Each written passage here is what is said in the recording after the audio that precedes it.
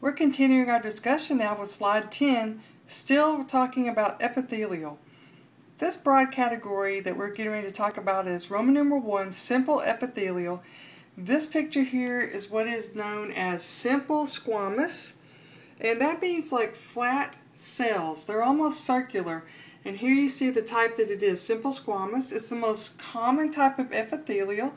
You'll see it all over the body in the kidney filtering areas, lung air sacs, heart linings, blood vessels, etc. It does do several things like diffusion and filtration, secretes lubricating substances. A lot of times it's things that may seem a little yucky, but things like mucus, for example. The second type of shape that we talked about earlier was cube-like epithelial. So this is simple cube or simple cuboidal.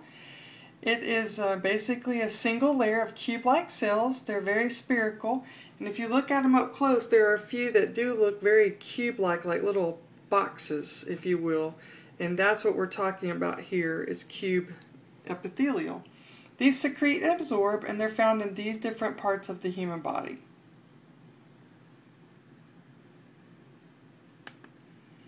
The third type of simple epithelial tissue is known as simple columnar.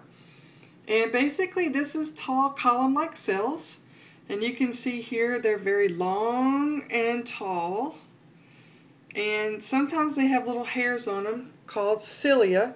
These are similar to microvilli, but they're much smaller. Cilia are larger than microvilli. And these wave and move, and sometimes they move substances along.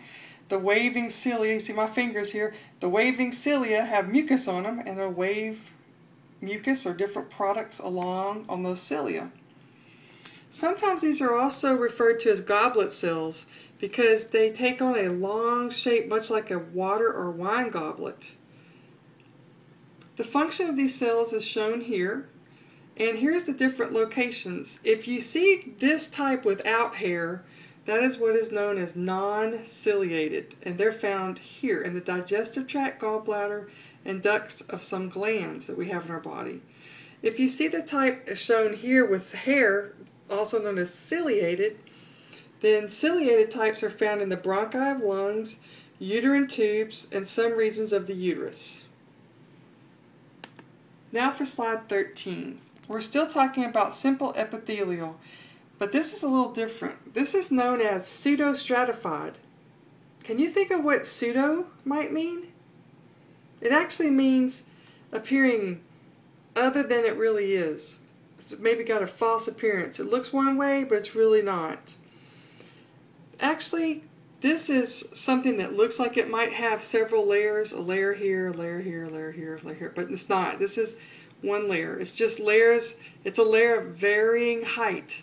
Now this is a beautiful example of cilia. Look at those hairs on there. Gorgeous shot of that. So again, still in the simple epithelial classification, responsible for these things here. And these are the different locations for both the hair type and the hairless. That concludes slide 13.